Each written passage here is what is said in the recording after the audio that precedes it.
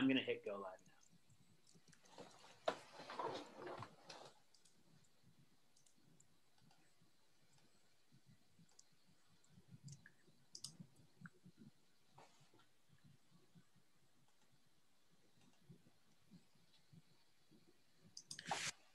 All right, hello. Thank you all for joining this week's seminar from the Living Earth Collaborative and Washington University's Ecology, Evolution, and Population Biology group. Today, I have the great pleasure of introducing Dr. Thomas Anderson. Dr. Anderson recently joined the community of researchers here in St. Louis as a faculty member just across the river at Southern Illinois University, Edwardsville. Prior to that, Dr. Anderson first earned his bachelor's degree at the University of Wisconsin-Eau Claire. He then earned a master's degree at Murray State University with Dr. Howard Whiteman, and then moved on and earned a PhD with the late great amphibian ecologist, Dr. Ray Semlich at the University of Missouri. Following his time at Mizzou, Dr. Anderson held postdoctoral positions at the University of Kansas, Southeastern Missouri State University, and Appalachian State University. As you'll hear today, Dr. Anderson's work incorporates lab, field, and mathematical approaches to understand how population and community dynamics are determined by interactions among things like phenology, species interactions, and phenotypic plasticity. He studies a variety of organisms, including salamanders, freshwater plankton, and even the occasional white-tailed deer. This research has led to an impressive profile of publications in some of our field's most prestigious journals, such as Ecology Letters, Ecology, and Ecological Applications. Collectively, Dr. Anderson's work is providing really key insight into the biotic and abiotic factors that shape our freshwater ecosystems, and it's going to be really exciting to see where he takes his research next. On a more personal level, after Tom graduated from Murray State and moved on to Mizzou, I was the new graduate student that took over his desk in Howard Whiteman's lab. And for at least the first year and a half that I was there, I was rather frequently reminded that I had some pretty big shoes to fill. And trying to live up to the very high standard that Tom set for all of the graduate students in the lab certainly was a major influence on the biologist that I've become, as well as the biologist that other lab alumni have come in the time since as well. Now, before I hand it over to Dr. Anderson, I just want to remind everyone watching at home that they should leave questions and comments for Dr. Anderson in the chat section next to the screen, and we'll relay them to him at the end of the seminar. I should also mention that, that those of you that plan to join us for our book club discussion, A Terrible Thing to Waste by Harriet Washington, should remember to fill out the poll by tomorrow. And so now, without any further ado, why don't we all give a warm virtual welcome to Dr. Thomas Anderson. Tom? Hi, Mike. Thanks for that introduction and for the invitation to speak here today. I'm excited to share a lot of my work with you that I've been doing over the past 5 years or so, and sort of what drives or motivates me in terms of the types of questions I'm interested in aquatic ecology. And so I think along a continuum in terms of the types of questions that I am interested in span a demographic variability continuum. And so this continuum can be anything from the processes and interactions that are occurring over short timescales. So interactions between species that might happen over the course of an hour or a day, all the way up to how demography varies across really long timescales. And so this can be many months to years or decades. And so there's been a lot of work, on these different temporal resolution, this different temporal resolution for species interactions or abiotic influences, such as things like the functional response or foraging trials of a single predator on varying densities of prey that might occur over, the span of a couple days, all the way up to things that are occurring over really long time scales, like the classic cyclic dynamics of lynx up in Canada. And demographic variability occurs also across large spatial gradients as well. And a lot of the work that I've done has focused on looking at things that occur both locally as well as across regional patterns in demography. And so there's, again, been a lot of work that's been done that really hones in on a single location or a single population that can really uncover strong dynamics for a given place. And so things like the Savannah River Ecology Lab that documented the amount of amphibian biomass that left a given wetland in 1 year, was a single population in a single year that generated really strong insights into how demography can vary. So to contrast that with, again, a lynx example. So if we look at the number of lynx, estimates of the population of lynx in Canada across different regions, and now this combines not only spatial, but also temporal variability. And these are the types of things that my later work that I'm going to be talking about in my talk today span these sorts of large spatiotemporal gradients where it's many years and many locations. And so documenting this demographic variability is sort of insufficient for a lot of us, and that not only just to show that demographic variability exists is important, but also what drives it. So what is the causal mechanism that might shape why survival of an organism might go from one day to the next, or why, what sort of mechanism would drive this long-term variability in something like cyclic population dynamics. And as is often the case in community ecology, especially, things that can affect these mechanisms or the context in which they occur often drive these patterns to be generated. And so there's often different mediating factors that can influence species interactions across these demographic scales. And so, for example, if we were interested in a simple 3-species food web here, represented by the orange, the red, and the yellow dots that might interact with each other, those interactions might change when placed within the context of a much larger food web. Similarly, abiotic constraints can play a critical role as a mediating factor or shape the context in which these dynamics play out. So for example, if we again imagine our 3-species food module here, food web module, playing out in a pond like the top picture that has roughly no vegetation and is a relatively simplified physical environment, versus one like the bottom picture that has much more structural complexity and might elicit a different outcome to something like species interactions. And so trying to understand these different contexts is an important goal within population and community ecology. And ultimately, we hope that by trying to unravel these different mediating factors, we can learn things about basic ecology or conservation actions, or things that might end up having societal impacts based on the organisms that we work with. So this is the type of work that I've been interested in really since starting graduate school up through my current position as an assistant professor, where I've looked at some of the mechanisms that drive demographic variability at these different timescales, so short to long timescales, as well as for more localized interactions versus how demography varies across many locations across time. And while I've worked on a lot of different organisms, like Mike said at the beginning, the key organisms that I focused on a lot are pond breeding amphibians, and in particular salamanders. And so today, what I'm going to be talking about is how these different mechanisms of demographic variability can occur under different contexts and across multiple scales. And so for the first part of my talk, I'm going to be summarizing a lot of work that I've done on the spotted salamander and some of its demographic and life history traits as they vary across these more shorter time scales, as well as more local spatial scales. Then in the second half of my talk, I'm going to talk more about this long timescale pattern in zooplankton as it occurs over many decades at different locations in a large reservoir. Then I'll talk a little bit about sort of where my research is headed these days. So to first focus on this part on salamanders. So the spotted salamander is a species that's ubiquitous across much of the eastern United States. You can see its distribution here. And in Missouri, where much of my work has occurred on the spotted salamander, they often inhabit areas in and around ponds that look like this. And so amphibians and the spotted salamander especially has a complex life cycle, meaning that it has both a terrestrial and aquatic part of its life. And that life stage looks like this, where adults live on the terrestrial landscape, and they migrate to ponds to breed in the early spring, lay aquatic eggs like this picture here.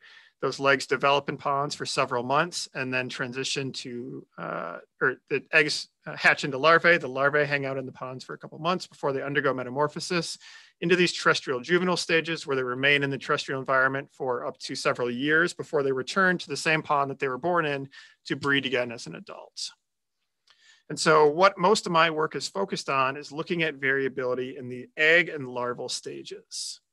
And so those are the two main research questions I'm going to ask or answer in this part of the talk, is sort of what drives variation in survival of egg and larval stages. And then I'm also going to look at some life history traits like larval and metamorphic body size. And so this work is going to summarize numerous projects that I did using both observational and experimental data. And so most of the observational data comes from our field site in southern Missouri, Fort Leonard Wood. And much of this work over the last 10 years has been funded through a variety of Department of Defense CERTUP grants. And then the rest of the work is going to be summarizing some both indoor microcosm experiments as well as some outdoor mesocosm experiments. So to jump right into some of the data. So the field work that we've done at Fort Leonard Wood started back in 2011. And it just so happened that very early on in this field study that we were doing, it happened to be a really strong drought year. And so one of the things that we had been doing as part of our ongoing research activities was recording the presence of spotted salamander egg masses in around 190 populations. And because this drought happened the very first year of the study, it allowed us to sort of have a natural comparison to subsequent years in terms of things like embryonic mortality and other life history traits. So in 2013 was a more typical year in terms of precipitation, and so characterized as a non-drought year. And essentially what we did was just go out and record the presence of spotted salamander egg masses in these ponds.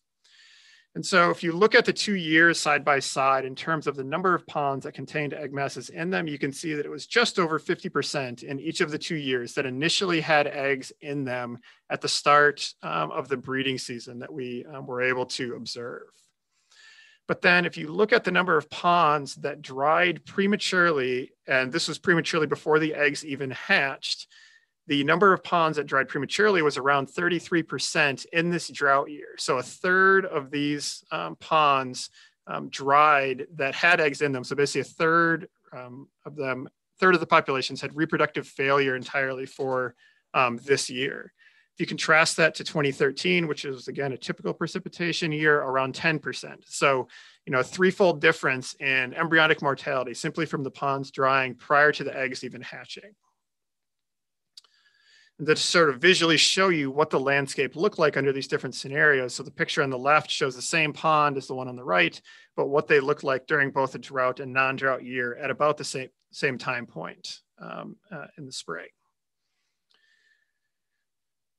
So egg survival or egg hatching rates are strongly impacted by the hydroperiod or drought cycles that occur in our region. So moving on now to the larval stage. So one of the things that I was really interested in for my graduate work and then beyond was the impact of predation among larval salamander species. And in particular in Missouri, we have a species called the ring salamander that's an endemic species to the Ozark and Ouachita Mountains. And this species is unique among many pond breeding salamanders because it has, its life cycle occurs starting in the fall, where adults migrate to ponds to breed in the fall rather than the spring, which is what most amphibians do. And so because the adults breed in the fall, the larvae then hang out in the ponds over the winter, and they can grow to be a much larger size than most of the other amphibians that are breeding in the spring. And to show an example of this, the bottom salamander in this picture is a ring salamander larva that had been hanging out in a pond all winter, contrasting that with a spotted salamander larva that had just recently hatched into this pond. And so you can see that substantial size difference that would potentially elicit or potentially promote ring salamanders from being an effective predator on spotted salamanders. And so I did a series of experiments manipulating different factors that I thought might influence this outcome of potential predation among these species, or sort of manipulating the different contexts under which these interactions might occur. And so the first study I did was when I manipulated the predator density. So I manipulated the number of these ring salamander larvae that was inside different mesocosms, and so spanning a range of densities from them not being present at all the way up to adding 24 ring salamander larvae. And then we looked at the number of spotted salamanders that survived out of these tanks. And so we added a constant density of spotted salamanders to each tank, and then looked at the number that survived all the way to metamorphosis. And as you might imagine, as you increase the number of predators or the number of these ring salamander larvae, the number of spotted salamanders substantially declines, almost to zero when you have 24 of the large ring salamander predators in the system. And so perhaps expected that these predators are more effective when there are more of them, but something that was interesting to us. I should mention first off that I failed to at the beginning of this slide. My undergraduate student that worked with me on this project, Lauren Smith, who contributed substantially to working on this project. So anyways, the interesting thing about this was that if we look at the body size of the metamorphs that did survive out of this experiment, and so in this case, the 5% or so that did survive, those individuals metamorphosed or underwent metamorphosis at a much larger body size than individuals that had fewer predators. And essentially what's going on here is the ring salamander predators were thinning out the prey population, so thinning out the spotted salamander population. And the ones that did survive were able to experience reduced intraspecific competition, releasing them from those effects and allowing them to achieve larger body sizes at metamorphosis. So this manipulation looked at the varying the number of predators. Sort of the next thing we got curious about was manipulating the number of prey in the system. So manipulating the abundance of spotted salamanders. And so in the next study with my two undergraduate co-authors, Christina and Caitlin, we manipulated both the number of prey that a given ring salamander was able to forage on at a given time. So ranging from 4 individuals all the way up to 50 individuals. And then we crossed those manipulations with whether or not there was a large ring salamander or a small ring salamander predator doing the foraging on those different prey densities. And so for those of you that are more familiar with community ecology, this will look familiar to you as basically a test of the functional response of ring salamanders. And you can see that large ring salamander predators foraged with what's called a type 1 functional response. Essentially, they could keep foraging no matter how many prey we offered them. And within a 24-hour span, they ate almost all 50 of the spotted salamander hatchlings they were given to eat. And contrast that with small ring salamander predators that they initially started out foraging at a relatively similar level as the large predators, but eventually became satiated at these high prey densities, so a type 2 functional response. So this combination of prey density and predator size greatly impacts how many spotted salamanders would make it out of a given pond. And so primarily then these questions have focused just on pairwise interactions between ring salamanders and spotted salamanders. But as we all know, most communities are composed of more than just 2 species, and in fact are often, when looking at pairwise interactions, they're embedded within much more complex communities. And so that was the next step then that I took to look at how ring salamander, spotted salamander interactions played out when exposed to a more natural community in pond ecosystems. And so in this case, we combined our 2 focal salamanders, either with an adult red-spotted newt, a large Eschnid dragonfly, or a mosquito fish, or several mosquito fish. We then crossed this with adding this additional habitat complexity, which was to mimic cattails that might occur in half the pond. And so sort of crossing these 2 food web complexity and habitat complexity treatments. And so the graph that's showing up here is whether in the colors and up here in the black and yellow shows whether or not this extra cover was present or absent. So yes or no for it's there or not there. And then this again is the number of prey or spotted salamanders that survived to metamorphosis in this experiment. And then the bottom axis is the number of ring salamanders that survived. And so this was our control treatment where it was just these 2 focal salamanders. So ring salamanders, again, had a substantial impact on the survival of spotted salamanders. But when we add in these extra predators, as well as these complexity treatments, we see very different relationships sometimes. And so when we add in things like mosquito fish, that looks relatively similar to what it looks like when the mosquito fish was absent. And so they did not have large impacts on the relationship between our 2 focal salamanders. If you contrast that with red-spotted newts and dragonflies, you can see that the combination of habitat complexity and these predators resulted in very different relationships, to where when the cover was there, we see a strong negative relationship, whereas when the cover was not there, we see more or less no relationship existing between the species anymore. And so when placing these pairwise interactions within these more realistic communities, we can start to see that relationships are not always constant. And so that led us then to start looking at these questions in more natural systems. And so I mentioned we've been doing a lot of work at Fort Leonard Wood, and this is a great place to sort of understand these interactions because they have a large number of ponds that occur at this site. And so Fort Leonard Wood, from 2012 to 2014, we monitored around 200 ponds, and ponds is a loose term that would encompass things like wildlife ponds that I showed at the beginning, as well as tank ruts or impact craters from when the military would blow stuff up. And so the 200 ponds that I'm going to be talking about today for over that 3-year time span will be results I show, but we have been doing ongoing surveying since 2012 up to the present.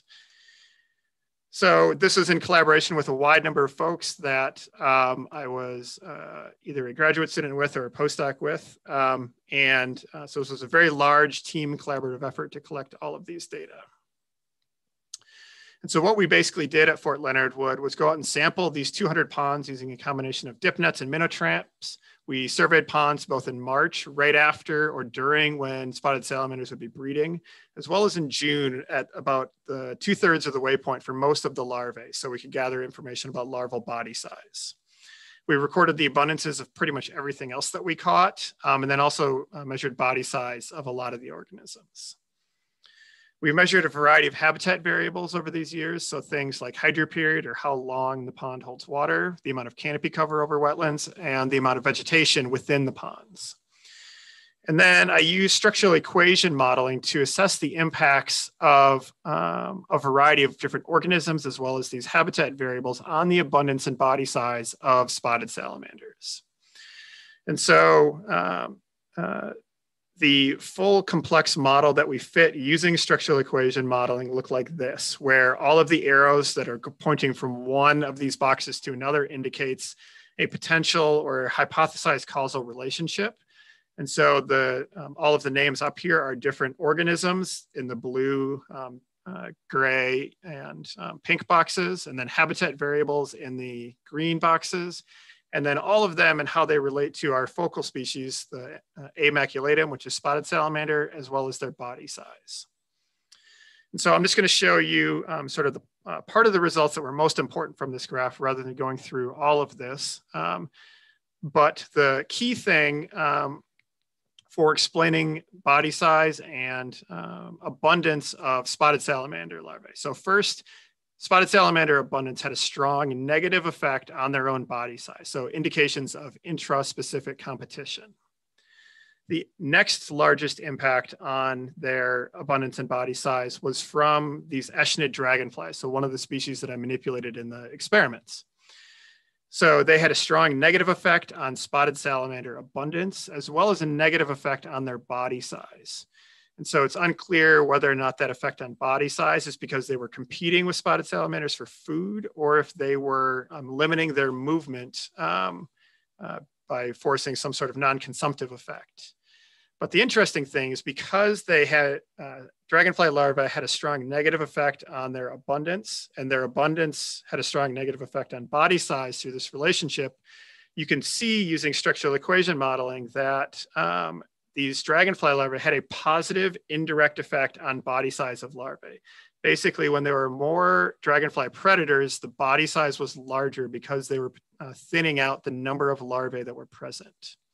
And if this sounds familiar, that's because this is a relationship that I already showed a couple slides ago in an experiment, though using ring salamanders as a predator rather than dragonflies.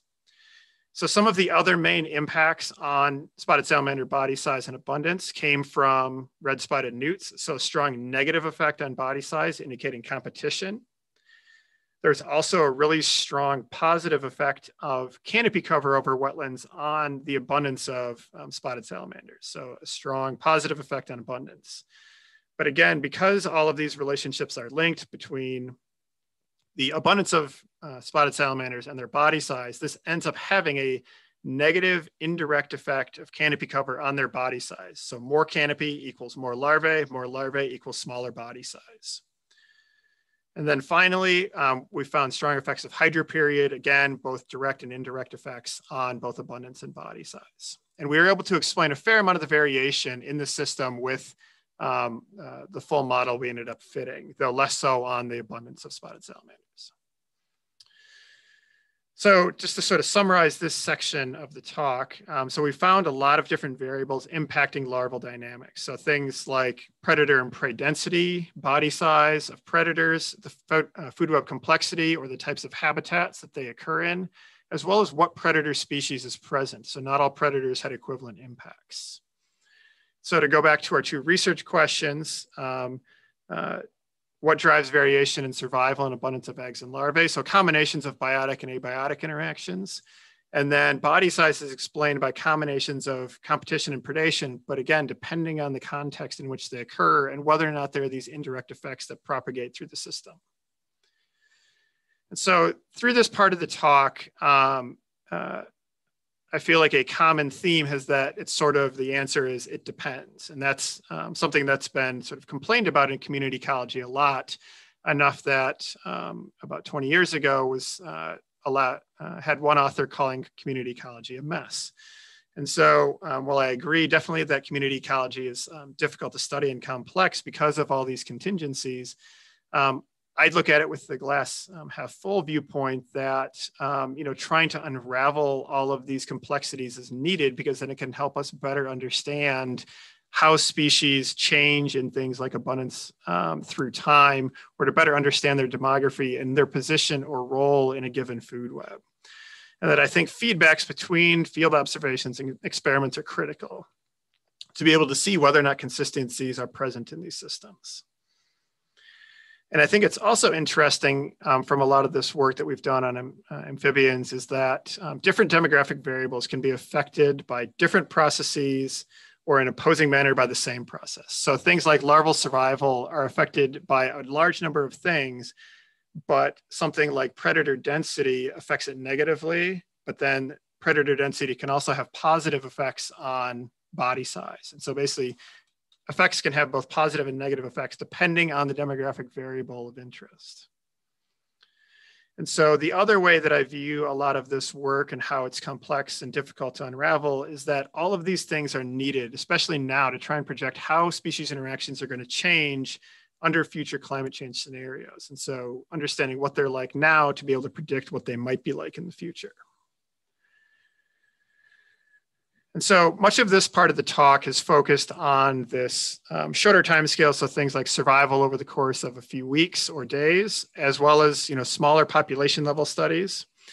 But really, it's more interesting in many ways to try and understand how does this translate into effects that happen over the long term, so over decades, as well as across many populations. And so that's the second part of my talk. Working on amphibians for that long, I'm not there yet. So hopefully maybe in another 20 years, I'll have some information about their long-term dynamics. But in the absence of that, we're going to shift now to talking about zooplankton.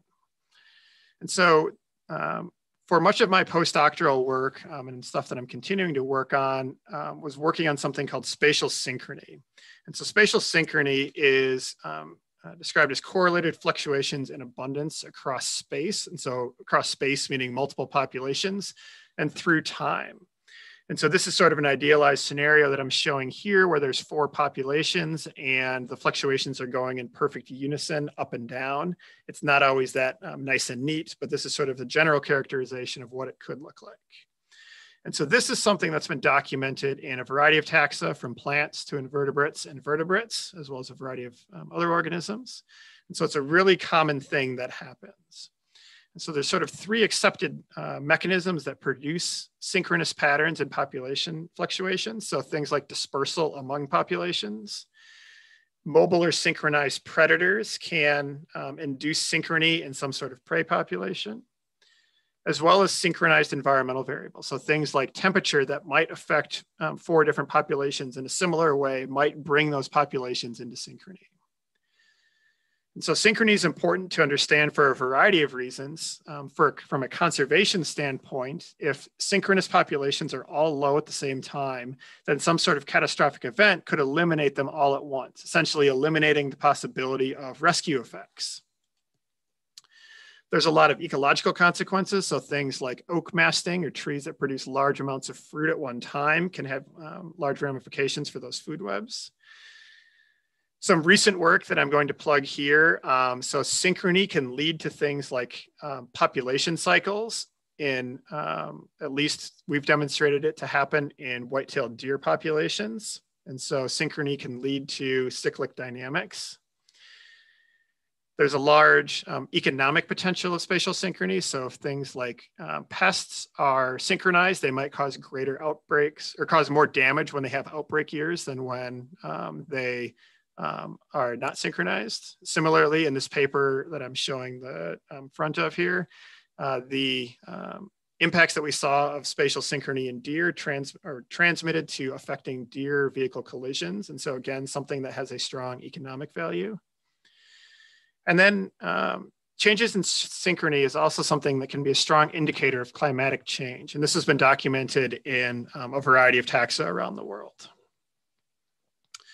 And so one of the ways that has been used historically to look at synchrony is to plot the correlation of time series of an organism's abundance from different locations against the pairwise distance of those two points. And so this is a figure from Krebs et al. That looked at the Pearson correlation of pairwise abundance fluctuations in snowshoe hares. And you can see both sort of the trend line as well as the individual data points on there indicating those pairwise comparisons of different populations. And so this is a typical pattern where the strength of synchrony declines as you increase the distance between populations. And this occurs because they're less likely to share dispersers among populations the further apart away they are. Then you're also less likely to have synchronized predators moving among populations, and you're less likely to be impacted by the same environmental fluctuations the further two populations are apart. But what information is lacking from this kind of assessment of spatial synchrony? And so these plots of correlation do not say much about what I'm going to call the structure of synchrony. And so if we look at a subset of populations here that are all correlated about 0.8 in terms of their Pearson correlation for those time series. And so they're all correlated the same strength, but they span a variety of distances from each other. And so what explains this variability? So similarly, if we take a slice at one geographic distance, we see some populations are correlated above 0.75, whereas others are negatively correlated. And so what explains this difference in correlation when they should, in theory, based on the expectations of this kind of analysis, what produces this? And it's also difficult using this sort of method to distinguish drivers of synchrony. Oftentimes you're left with trying to align plots of Pearson correlations among population time series with driver time series, and it's sort of difficult to really discern what's going on. And so that led to some work that I was able to contribute to while I was a postdoc that was called the geography of synchrony, which essentially breaks down into being able to describe the spatial variation in synchrony, or why are some pairs of populations more synchronized than others. And so it's important to point out that this is potentially distinct from the actual mechanisms of synchrony. It's more looking at which populations are synchronized and then hoping to get at why they're synchronized as well. But it's more about trying to align the spatial patterning. Why are the blue ones more similar than the green ones in this picture? So we looked at this using a system of zooplankton and phytoplankton in Kentucky Lake, which I'll describe in a second, to look at the strength of synchrony. And then also, are there things that are better than this geographic distance that could explain these geographic patterns of synchrony? And so this was in collaboration with staff at the Hancock Biological Station on Kentucky Lake. That's part of Murray State University. And in collaboration with my postdoc advisor, Dan Ruman, as well as other collaborators at KU. So Kentucky Lake, for some background information, is the largest reservoir in the eastern United States. So staff at the Hancock Biological Station have been sampling 16 locations on Kentucky Lake every 16 days since around 1990. And the data I'm going to use is from April to November, or the approximate growing season over this time period. Data collection is ongoing. I'm only using the 26 years shown here. And they sample these different locations shown on the map, where some of the locations shown in blue here are in the main former channel or riverbed of Kentucky Lake. Some of them drain primarily forested landscapes on the east side, which are the green symbols, primarily agricultural land on the orange symbols, and then the 4 red symbols that represent this embayment that they take samples in. And so by sampling, they take biotic samples and enumerating zooplankton that they catch. And so I'm going to be focusing on 7 zooplankton species, or groups today rather, and then chlorophyll A as well. And so I'm using chlorophyll A as a proxy for the amount of phytoplankton biomass. They do a variety of abiotic sampling on all of these sampling trips, and recording things like temperature and pH, conductivity, nitrogen, Secchi depth, pretty much every standard limnological technique that folks would do if they've been collecting those data. And so I took all of these data and created annualized and detrended time series for each of these 16 locations. And so I had 16 locations for 26 years worth of data.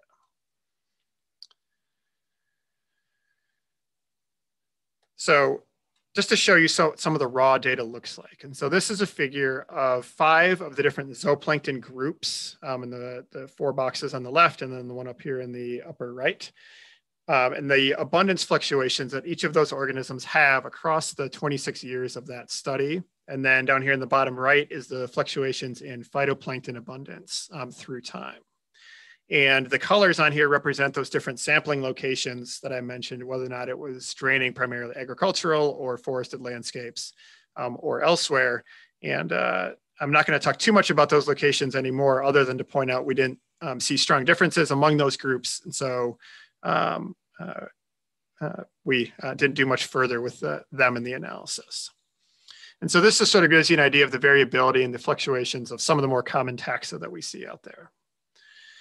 So if we make plots that are similar to the one that I showed previously in my examples at the beginning, we can see what the Spearman correlation is for our 7 zooplankton, as well as our phytoplankton biomass, or our chlorophyll A samples in the upper left corner. And so this is, again, the Spearman correlation on the y-axis, and then the Euclidean distance, or the straight line geographic distance between points up to 25 kilometers, which is about how far the furthest 2 points were from each other. And so each point represents a pairwise correlation between time series at those points. And so the key takeaway from all of these graphs is that more or less these lines go straight across, meaning there's no decline with distance, which is sort of atypical for synchrony studies, but maybe wouldn't be expected given that all these species are living in the same reservoir, even if they are spatially separated by quite large distances. But the other thing to note, that in addition to the fact that they don't decline with distance, is that there's still a substantial amount of variability in synchrony for these organisms. And so you can see the mean values, the mean correlation here at the top for each group, but the spread around some of these spans, for phytoplankton biomass spans 0.8 all the way down to 0.2. So we're looking then at trying to explain this variability with some sort of better predictor variable than just Euclidean distance. So what explains this variability? And so the 4 things that we hypothesize might be going on here is, one of them would be the degree to which these different sites are connected in the lake. And so while it's a reservoir, it has a really it has a really low retention time. That the retention time of the lake is only about a month, if I remember correctly. So really short retention time. So there's a high volume of water that flows through this system that could impact the ability of zooplankton to make it potentially, from one side of the lake to another.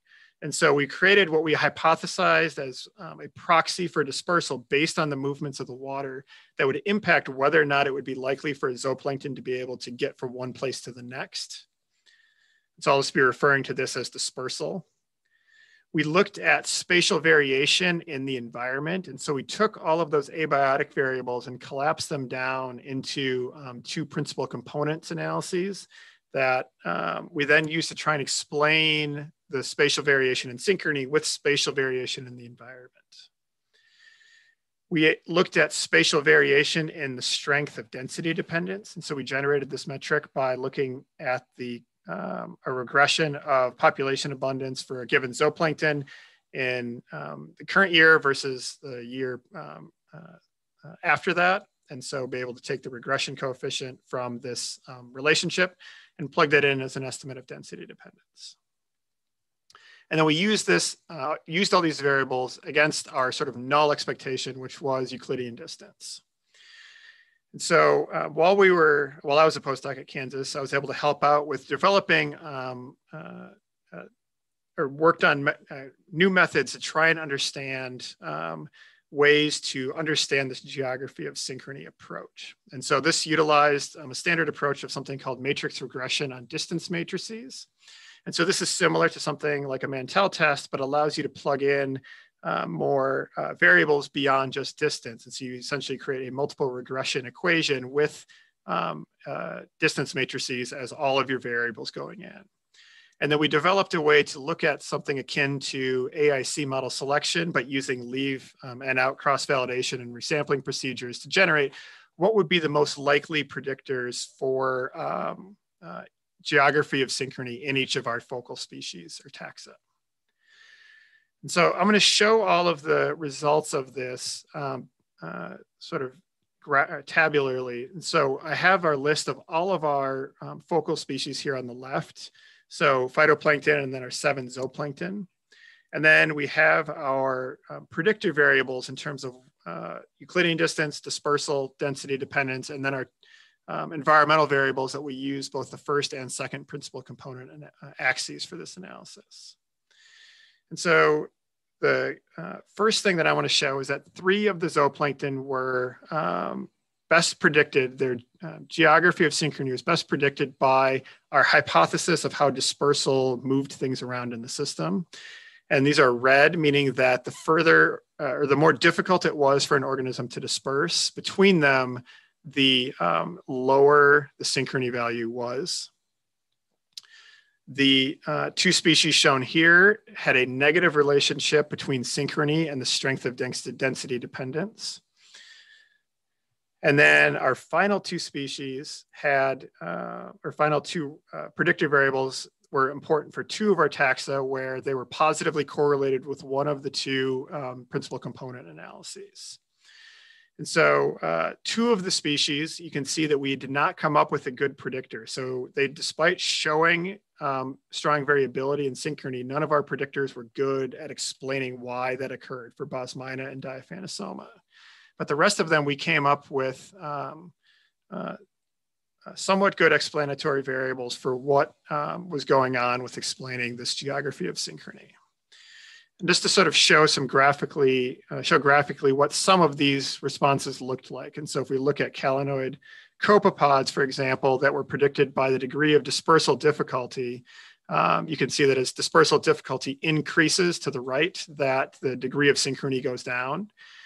Similarly, when the environmental similarity goes up, then synchrony goes up for this other species, Leptodora. And phytoplankton, when 2 sites were more similar in their strength of density dependence, their synchrony values were more similar.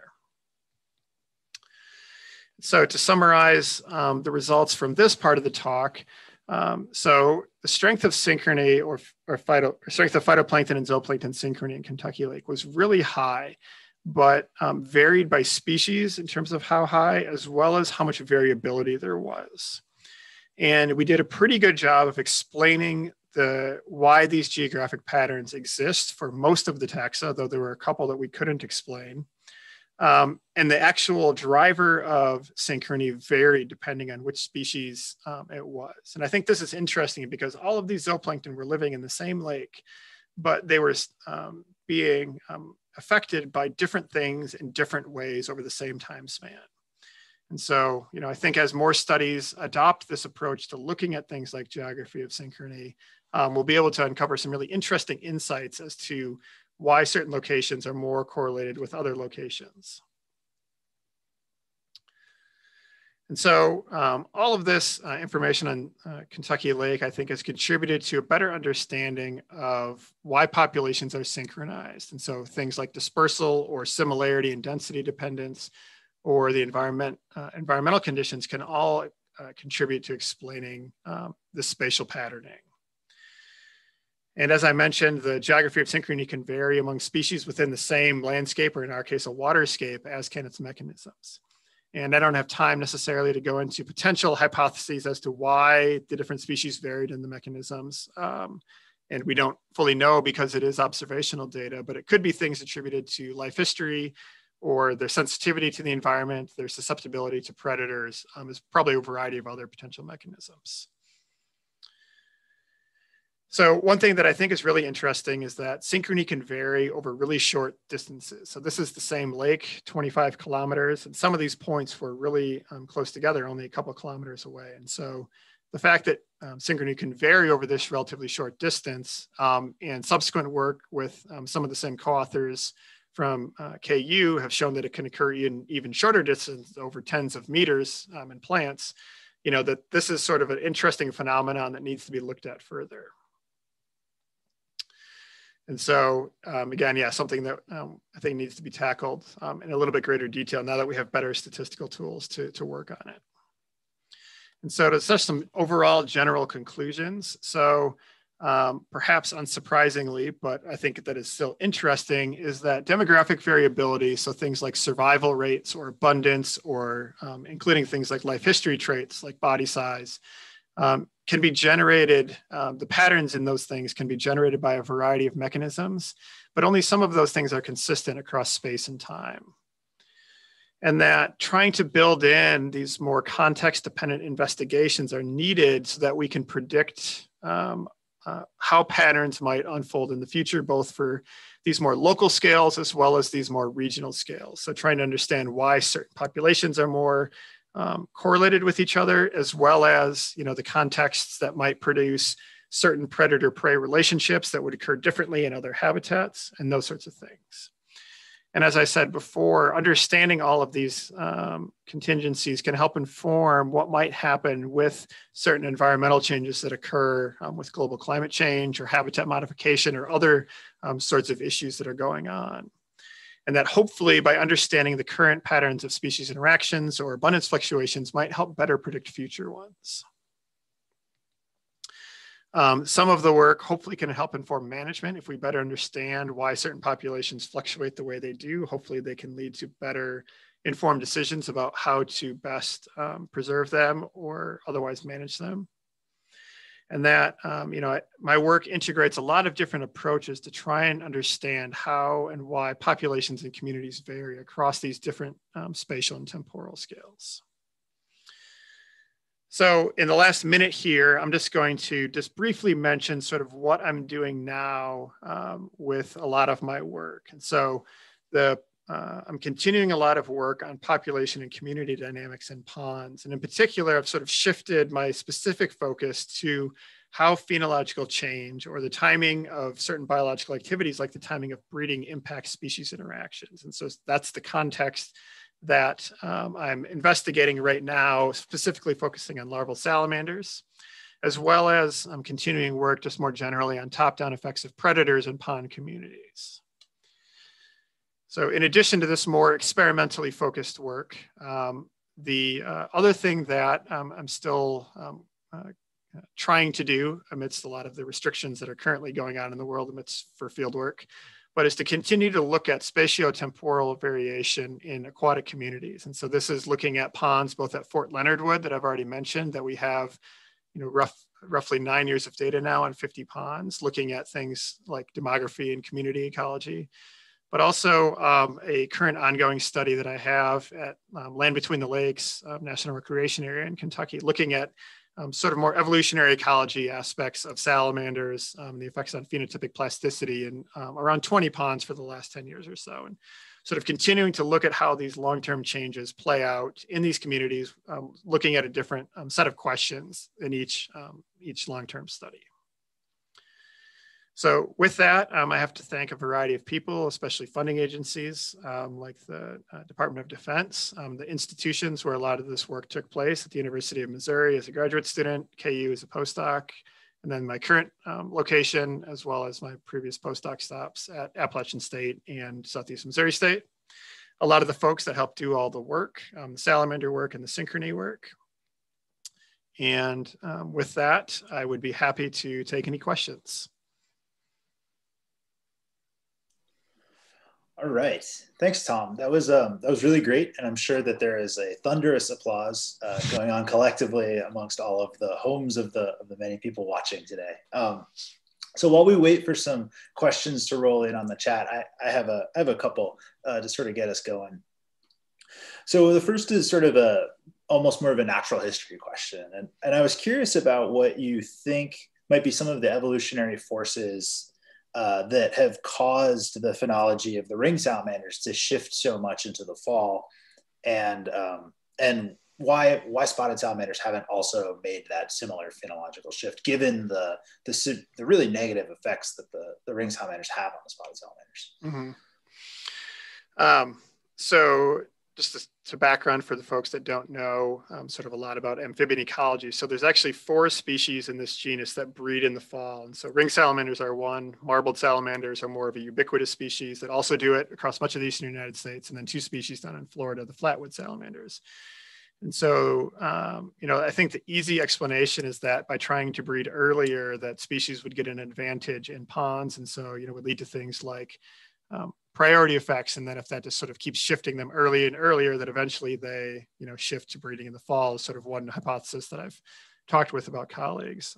But, the other sort of thing here that the other sort of shaping force on their life history that's sort of different, and this isn't necessarily an answer to your question, but just something different that they face in the fall that species in the spring don't deal with, and maybe it's a reason that, they exploit it, is that they start breeding in the fall when the temperatures start cooling down rather than warming up like they do in the spring. And so they can potentially be breeding in relatively warm temperatures. And so the ponds are more likely to potentially dry in the fall. That is a different pressure than the species in the spring breed, which they're worried about their eggs freezing. And so maybe they sort of shifted at some point evolutionarily to get away from that effective spring breeding, but then got pinned on the other side by ponds drying because it's still potentially summer almost when they're breeding. And so those are the sorts of ideas. There's not really an answer that I know of that's substantially better. Could you test some of that though? Right. So with the ring salamanders, is it like with the marbleds where the eggs hatch once the ponds get flooded? And so you could sort of induce later hatching and compete and see what happens? So they lay aquatic eggs like a lot of other amphibians do. So they don't lay the terrestrial nests like marbled salamanders do. So it's a globular egg mass in the water. And so you can delay them to some degree, but not, like months at a time or something like that. So, and I did try to do some of that for my dissertation work where I delayed hatching of them, but they exhibited strong compensatory growth throughout the larval period to make up for that delay in breeding. And so because they basically have 6 months to hang out in the ponds, they have, I think, a great potential to deal with those sort of phenological shifts in the fall that maybe species in the spring don't.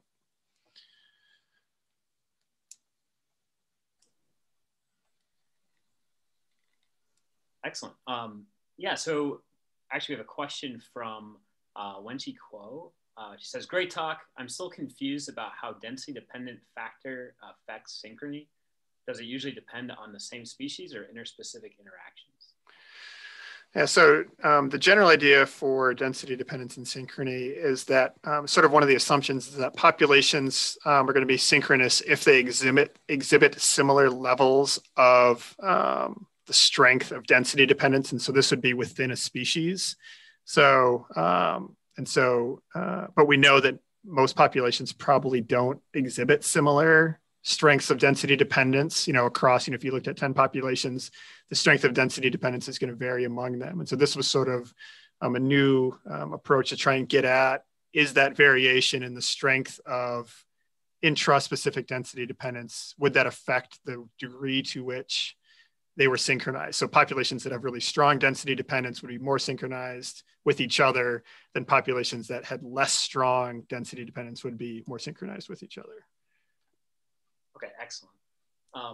Yeah, hopefully that answers her question. I have one too. So I really appreciate your talk. Very, very awesome. I've been thinking a lot about, chronobiology and how animals tune into different environmental cues for all of their biology. And I'm wondering, you showed that really excellent figure of the distance, like how far animals are apart from each other and how that affects the synchronization. So I'm wondering, do you think that distance, or maybe is the distance, was that mostly like across the same latitude, or is that because they're going either, more towards the poles or more towards the equator? And I think you'd expect that synchrony would go way down, right? There'd be less synchrony between individuals as you get closer to the tropics, where you have less of extreme environmental disturbance. It's a good question. And I don't remember off the top of my head whether or not there are latitudinal gradients present in synchrony, which is essentially what you're asking, right? Yeah, that's exactly what I'm asking. Yeah. It's much quicker, so thank you. Yeah. And I don't remember off the top of my head if anybody has looked at that large of a spatial scale of synchrony. Outside of one example I can think of was in marine phytoplankton blooms across both the terrestrial landscapes on Earth as well as marine landscapes. And they definitely exhibited sort of interesting patterns of synchrony, but I don't remember off the top of my head if it would be truly a latitudinal gradient. So, and I think the hard part, it's probably becoming solvable now, is that for a long time you were just limited by, trying to monitor so many populations, but with sort of the increasing number of, collaborative projects across multiple spatial scales and all that kind of stuff, that, hopefully some of those things can be addressed. Things that are occurring at the level of like a state, a lot of state agencies have data that might span a large gradient. And so if that's a long enough, if a temperature gradient or whatever sort of abiotic vector you're interested in might, help explain some of those patterns. So yeah, definitely something interesting to think about. Excellent. Thank you. Yeah, that's a really good point too, because you could actually use several different states' databases, right? And be able to compare. Yeah. Or things like, I know people have looked at like global climate change with like breeding bird survey data and some other sorts of, large scale database questions. Excellent. Thanks, Ken.